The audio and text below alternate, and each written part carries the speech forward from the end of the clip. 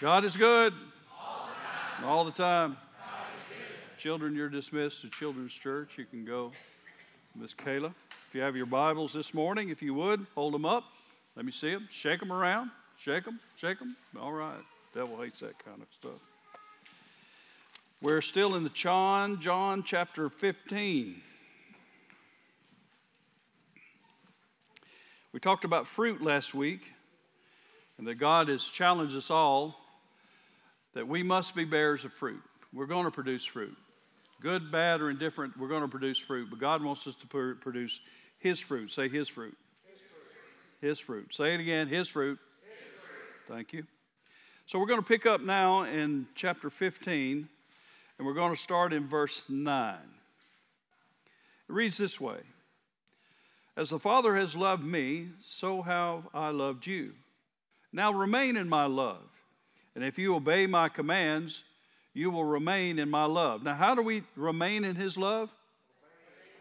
Now, we talked a little bit last week about remaining in the vine, and that was kind of a metaphor that we used. Now we're getting to the practical application of how do we remain in God? And we remain in God by obeying His commands. Now, hold on. We're going to figure out what that command is and what some of His commands are. So, hold on. Here we go. Just as I've obeyed my Father's commands and remained in His love, I have told you this so that my joy may be in you and that your joy may be complete. My command is this. You ready? My command is this. Love each other as I have loved you. Greater love has no one than he lay down his life for his friends. You are my friends. If you do what I command, I no longer call you servants, because a servant does not know his master's business. Instead, I have called you friends. For everything that I learned from my Father, I have made it known to you. You did not choose me, but I chose you and appointed you to go and bear fruit. Do what? Bear fruit. Fruit that will last. Then the Father will give you whatever you ask in my name. This is my command. What? Love each other. Let's pray. Father, we thank you for the reading of your word, and we ask this morning to open our hearts and minds that we may receive your truth. Thank you for loving us, Lord, and help us to unpack that a little bit today, that we may be clearer and depend more and love more. In Jesus' name. And everyone said, amen. Love. Love is usually reserved here for a topic that I get Dan to cover because, you know, he's the love expert. And he likes to talk about love. And for right reasons, for good reasons. Because love is the crux of which all our faith is really founded on. If you look in the Greek, and you try to unpack some of this, and you understand what love is. And love is a big word for us. It's a broad-based brush for us in the Western culture. In the Greek culture, it's not so broad-based. It's basically they had words for different types of love. That there are 6 that are recognized mainly, but some people recognize even 8 nuances of different types of love in the Greek. And some of those loves are, first of all, the Christian love, we call the Christian love, but it's agape love. It's unconditional love. The eros love is defined for lovers. The philia word that for love is more friendship. And the storge love is basically developed around sibling and parents and that kind of love. And then the xena love is more for hospitality. In other words, greeting people and hosting people. And these 6 words break down this big word of love into different categories so we can kind of chew that and understand the appropriateness of each setting and how love can be applied. For example, when I'm with my wife and we get ready for eros, I don't want no philia to come involved. I'm ready for eros. Amen? Can I get a witness? Or y'all don't know what I'm talking about. I'm telling you, we need to have a marriage class is what we need to have.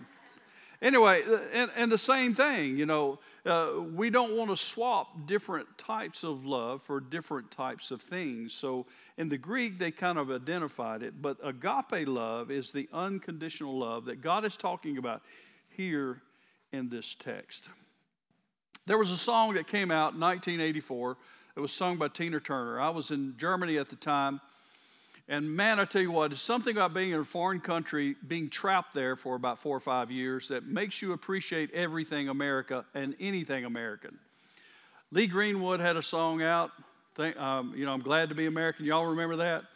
We used to get up on top of tabletops and sing that song because, we were so patriotic because we were in a foreign country and we had nothing and all the memories and everything like that. But there was also a song that came out by Tina Turner, which was a great artist and great singer. And the title of it is, What's Love Got to Do with It? Anybody remember that song?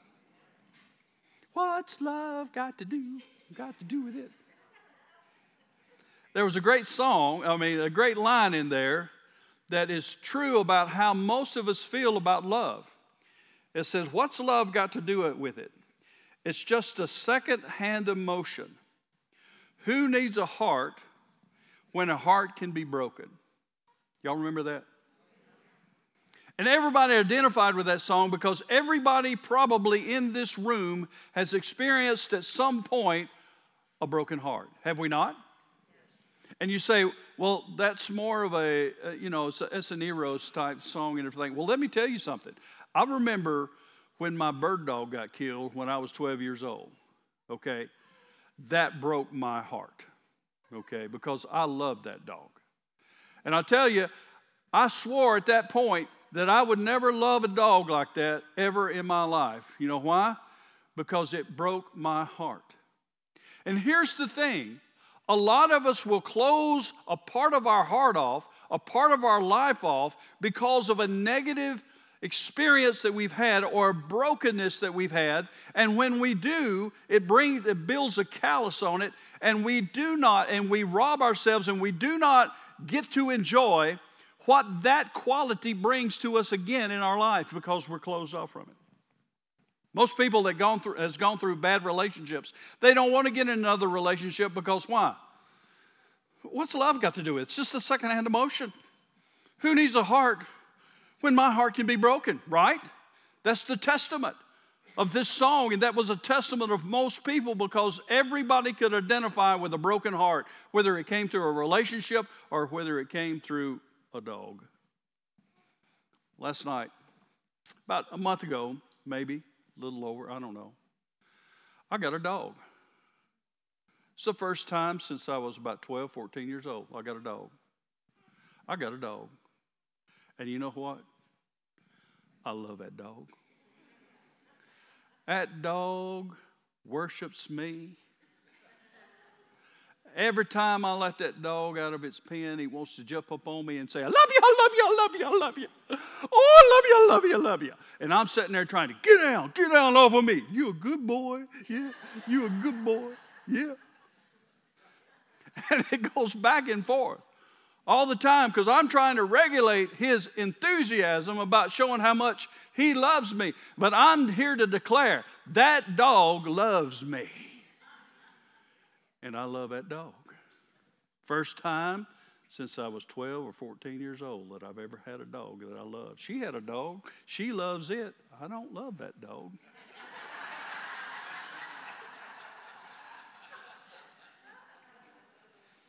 But I sure do love my dog. I let him out of the pen and we walk around the pond. He stays right there with me and he's sniffing stuff out and making sure that everything's okay and safe. And every once in a while, he sees a frog. He can't help it. He jumps in the pond. And he swims around, gets all wet, and comes out and shakes all over me. And I'm going, well, doggone it, dog, that's okay. Come on. We'll walk to the dock and we'll feed the fish, and the fish will come up, and he stands on the dock looking at him like me. We're both sitting there, and I just got tickled, both of us sitting there looking at those fish feeding the other day. I'm going, I must be getting old. I'm enjoying this. And then last night, I let him out because I didn't want him to be in the pen, and I was watching the Kentucky Derby because I wanted to watch the Kentucky Derby because I like to see those horses run. And they were all in the pomp and circumstance, and I wanted to let my dog out. Didn't want to keep him in the pen so much. So I let him out, and he went back to the back deck, and he's sitting there at the porch, just looking at the window, waiting for me to come out. Just sitting there waiting. Then after I got caught up in all the ritual stuff and all the pomp and circumstance of this Kentucky Derby, and the race was won. And man, it was a great race. Won it by a nose. I love 3 horses together. It's just a nose difference, It was just a great race. I got up and I went out. Scooter! Scooter! Scooter! Scooter! You know what? My dog had gone. My heart flipped in my chest, went down in my stomach, and says, I ain't doing this no more. Because I had a memory of when I was 12 years old. And I didn't want to lose that dog. I went around, and I went all the way around the yard looking for that dog. I got on the gator, and I go back in the back 40. Only got 15 acres, but I went back there. Looked through the woods, called him, Scooter! Scooter! Scooter! Nothing. Came back in the house. I said, he's gone. She says, oh, my Lord, what happened? I said, I don't know, he's gone. And I said, got my keys and stuff. I got to go look for him. I got in the truck, and I started out, trek, going up and down roads, searching for that dog. Finally, I found that dog, and my heart leaped with joy. And I got out of the truck, I'm going, what are you doing, dog? Do you know I've been worried myself sick over you? Now get in this truck and let's go to the house. And he's sitting there. He knows he's done something wrong, and he knows he's in big trouble. He gets in the back of the truck, and he's just sitting there. And he's just sitting there going, oh, okay. I go back to the house, let him out, and I said, now you get in the pen, and you're going to stay in the pen till I let you out. Don't you ever do this again. You want some food? Here. Some water? Okay, you got your blanket right over there. Okay, you good? All right, you a good boy. Don't you ever do that again. Closed the pen up, went out. I felt so good. And I got to thinking, I nearly didn't get this dog. And after I got this dog, and I really loved this dog, when he didn't show up for me, I was regretting I ever got the dog until I saw the dog again. And when I saw the dog again, my heart lit back up again, and we stored relationship again. And it got me thinking about this thing called love. You see, here's the thing. What's love got to do with it? It's a secondhand emotion. Most of us equate love with an emotion instead of understanding what true love really is. True love is a commitment. And sometimes the emotion that comes with that commitment is ecstasy. And sometimes that emotion connected with it is fear and brokenness and heartache. But if we allow the emotion to allow us to choose to love or not to love, we will never unpack and be revealed to or never receive the truest treasure that God has for our hearts. Jesus knew that. He made this comment. He said, the Father has loved me. And man, I've experienced that love, and it's so great you cannot comprehend it. And as my Father's loved me, I love you. But I'm going to tell you, you broke my heart from time to time. You've disappointed me from time to time. Things are in your life that needs to be straightened out because they're not following me. You say you love me, but I see no fruit of that love. But even in that case, I want you to know I still love you. Because his is not an emotion, his is a choice. He chooses. He said, what? You have not chose me, but what? What did he say? I have chose you. It's a commitment that he's made to us.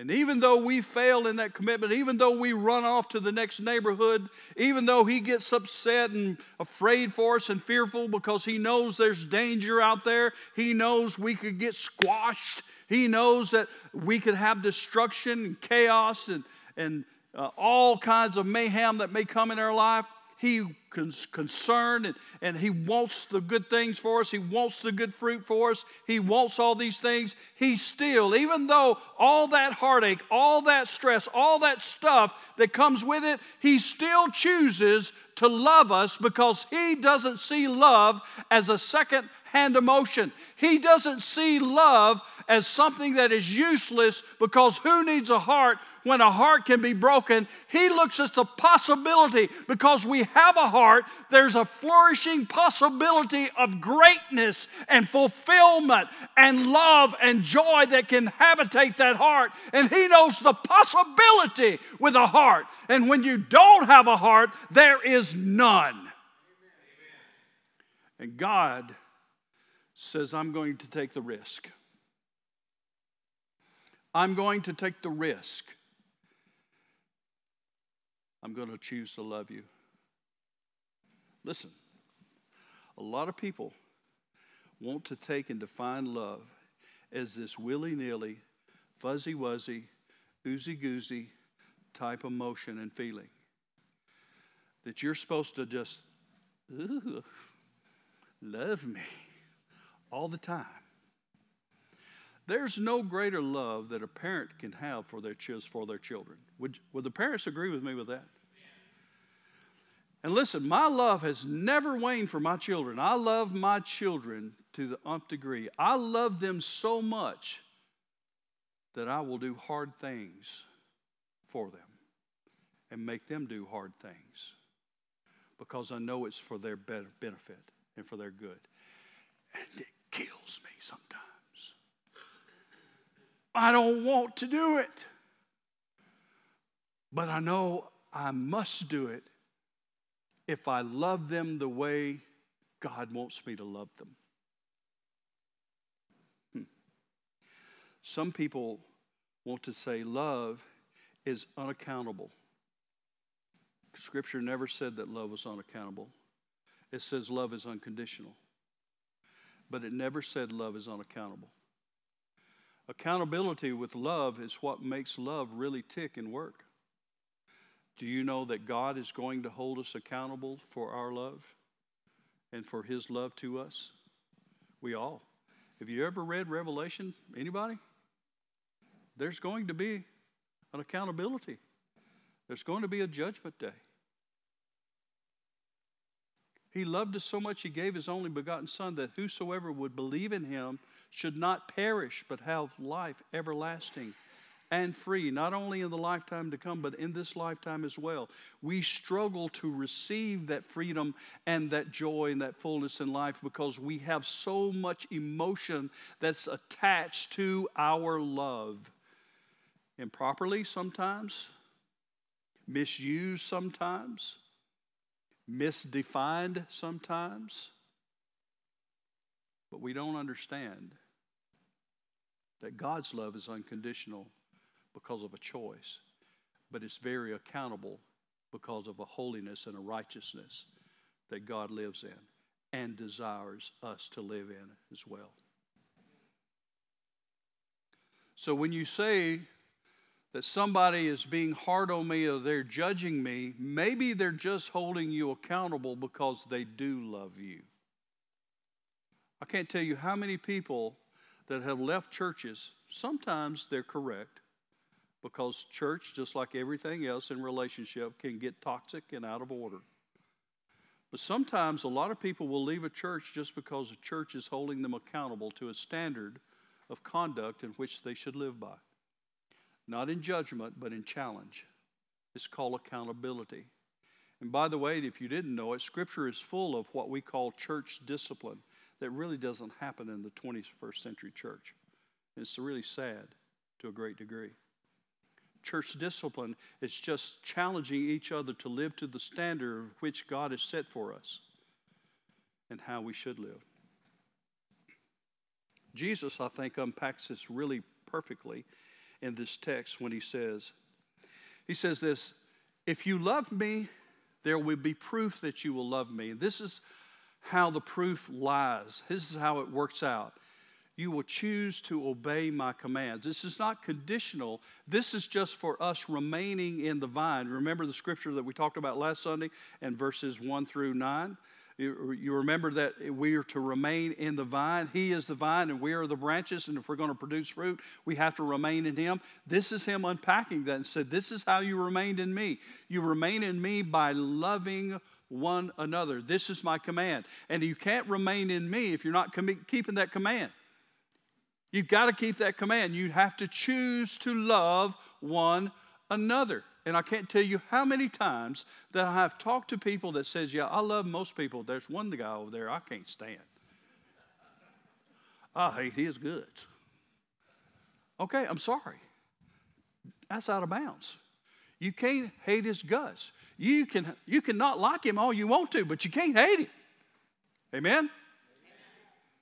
You got to love him. What is love?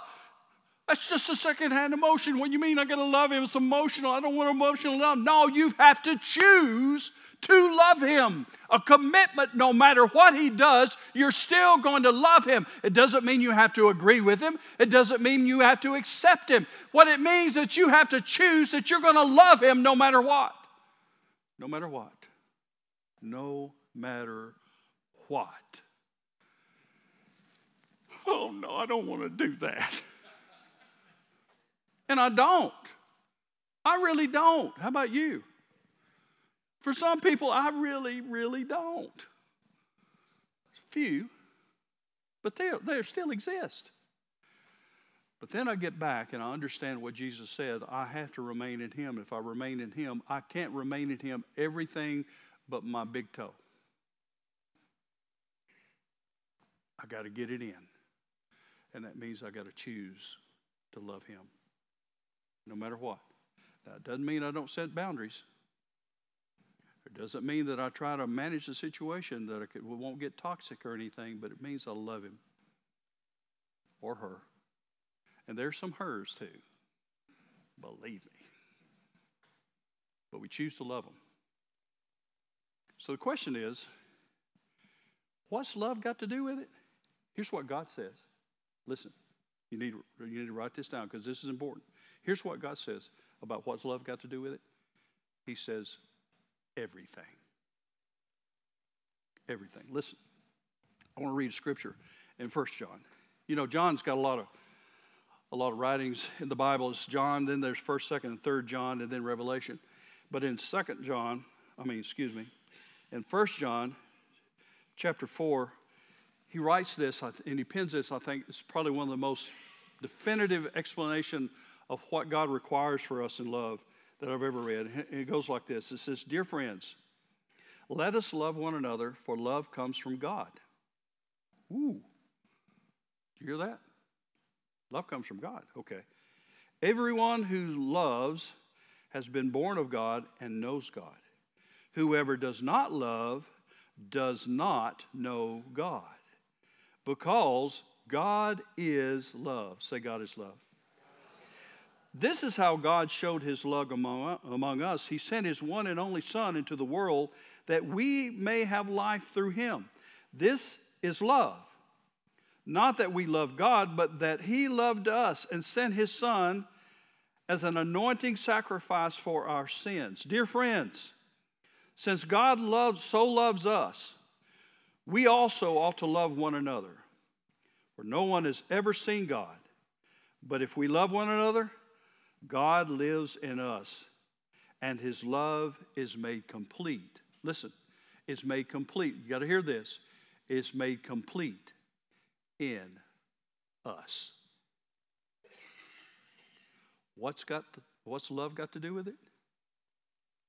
Everything. Say it with me. Everything. This morning, we're going to observe Holy Communion. I can't think of a more fitting thing to do to finish this sermon. Because he had this section in this text that read, "No greater love a man that he lay down his life for a friend." Most people interpret that as that we lay down our life. We die. Okay, it's what Jesus had to do, but I don't necessarily it's true. Dying is probably pretty easy because, you just make a choice, you close your eyes, bang, it's over with, boom. I'm just being real, okay? But here's what the definition of laying down a life says, and the Strong's says this. Laying down a life means that we arrange our life in such a way that the people we love are honored, edified, and lifted up. Did y'all hear that?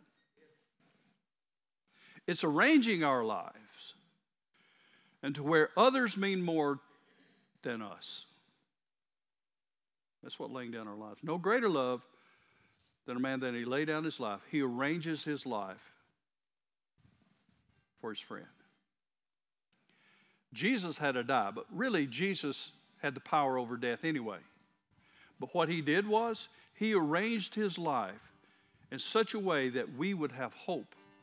We would have redemption. We would have life, everlasting and free. We would have a relationship back with the Father.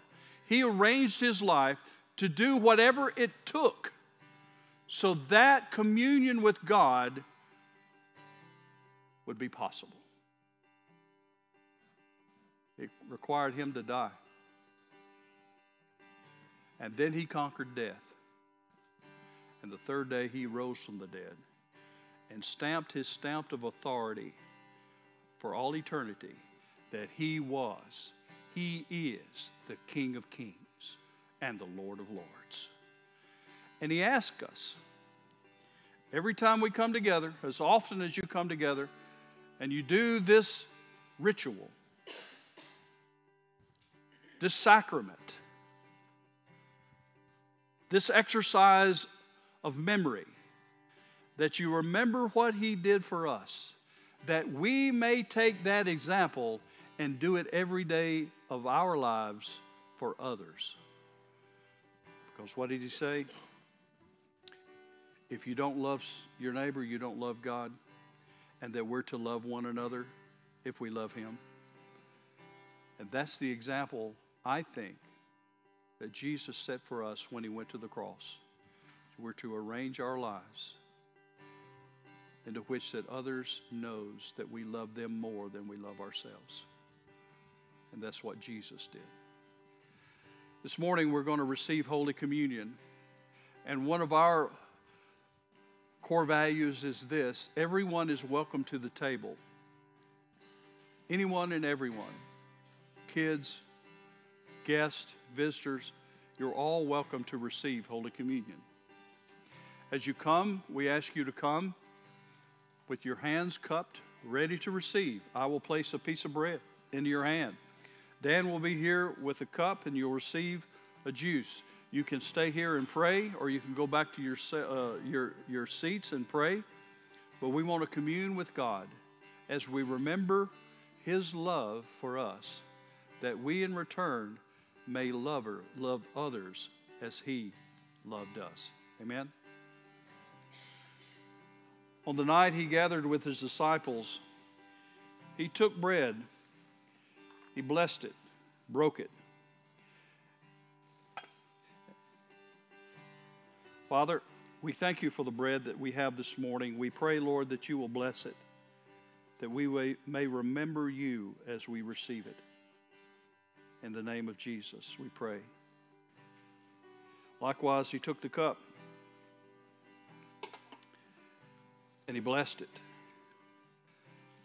Father, we thank you, Lord, for this cup. May it be for us a symbol of remembering that our sins are forgiven and that we also have a new covenant now with the Father through you. Thank you, Lord, for your blood that was shed. Father, pour out your Spirit upon these elements for us today, that they may be the body and the blood of Christ, that we may remember your love for us. We pray in Jesus' name. And everyone said, amen.